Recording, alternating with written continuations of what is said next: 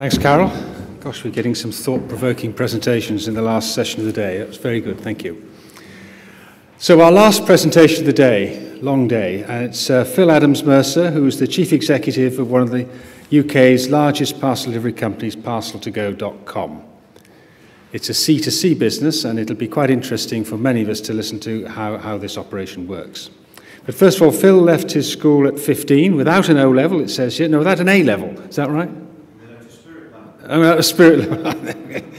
And began full-time work on market stalls and driving trucks until opening his first video store at the age of 27. Phil also became involved in video trade publishing and eventually sold the retail business to Blockbuster, taking money in shares rather than cash. He forged strong links with FAM Logistics, a company which grew to handle break bulk storage and distribution work.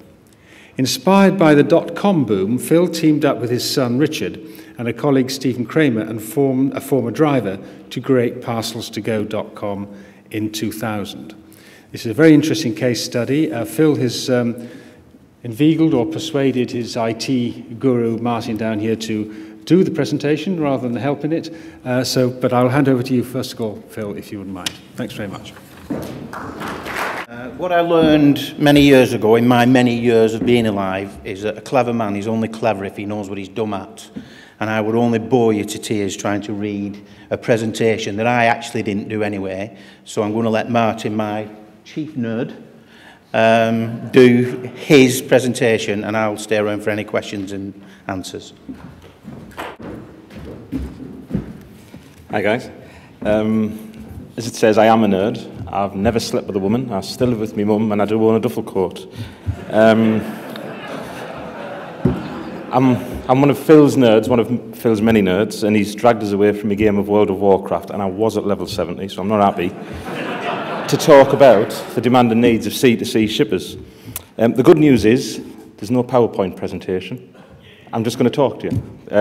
I'm not the prettiest guy you've ever seen. No, please, let me finish. So basically, hopefully we can concentrate on some of the messages we've got. I think the first thing, we've got a very strange mantra at Parcel to Go. We don't chase parcels, we chase customers that send parcels. And I'd like to talk a little bit about this strange C2C market that we're all quite nervous of getting involved with. First obvious one is there's a lot of C2C customers. 12 years ago, there were 8 million people online in the UK. 2 years ago, it was 47 million people online in the UK. And in the UK now, we've got over 75% of people are online. And if we say that that includes the very young and the very old and infirm, like Phil, then it's an awful lot of people. The rate of which C2C customers are coming to us also, it's increasing exponentially. 2/3 of our customers came to us in the last 3 years. And if we keep growing like this, then basically we'll have 2% of the UK's population in the next 3 years, or I'm out of a job.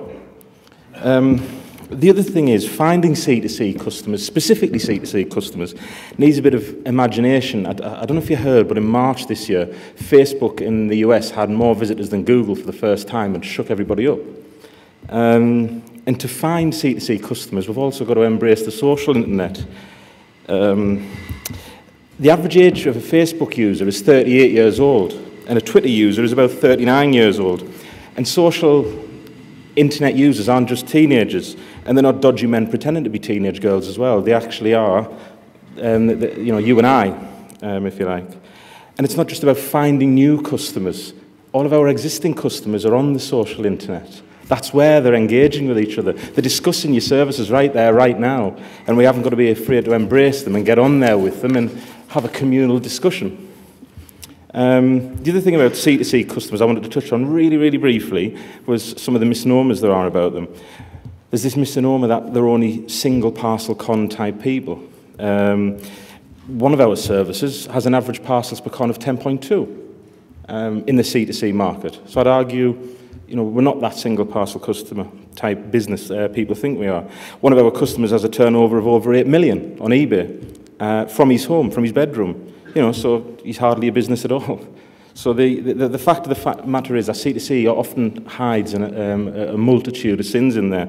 The other thing is that not all C2C customers are dangerous to the parcel industry. It's a myth that typically a C2C customer sends 60-kilo vases filled full of oil, wrapped in brown paper with "this way up" and "fragile" on the side. You know, currently our volumes, around about 0.17% of our parcels end up with damage and loss. So they are getting through the network, you know, despite the reluctance to engage them. I think the key for us is that the high levels and standards of customer service, specifically where the C2C market like to see, they would be honest enough that, you know, we advertised on eBay 4 years ago, thought we'd have a punt, and then we could only answer 15% of the customer service requests. We just fell over because we were deluged with customer service requests. Since then, we've grown 340%, but we've only increased our customer service cost by 70%, and now 98% of our contacts we handle within 20 seconds, the connected channels. You know, we mix that in with some quality checks, because the other thing is that trying to deal with the promiscuous nature of C2C customers, we assume the rate tarts. And yeah, to a certain extent, but by attacking your customer service issues, we reduced it from 38% to 69% in terms of how we keep our top segment customers trading month on month. So the thing is, there's no replacement for a good parcel service as well. And I've heard a lot of you guys talk about the services you deliver. And some of our partners have an 80% collection success rate. And in the C2C market, it's about collection, not delivery. You know, I've heard a lot today about the delivery services and delivery added value. In the C2C market, it's all about collection. They want it out of the driveway, they want it out of the pick and pack warehouse because they want to deal with that feedback. And some of our service providers have 98% collection success rates. And our most popular service isn't our cheapest. So it's not just about price. You can get added value pricing into your services if you've got a good service to sell. I think, really, that what I'd like to encourage you to do is to embrace the C2C market a little, not to be scared of it, you know, not just to look at it, but to touch it and feel it and have a go with it. I'm going to finish there because I really need to get this level 70 sorted out, and it's really doing me head in.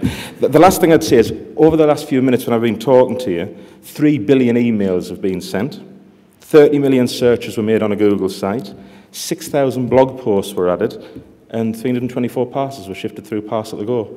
There's an awful lot of people out there. Thank you, guys.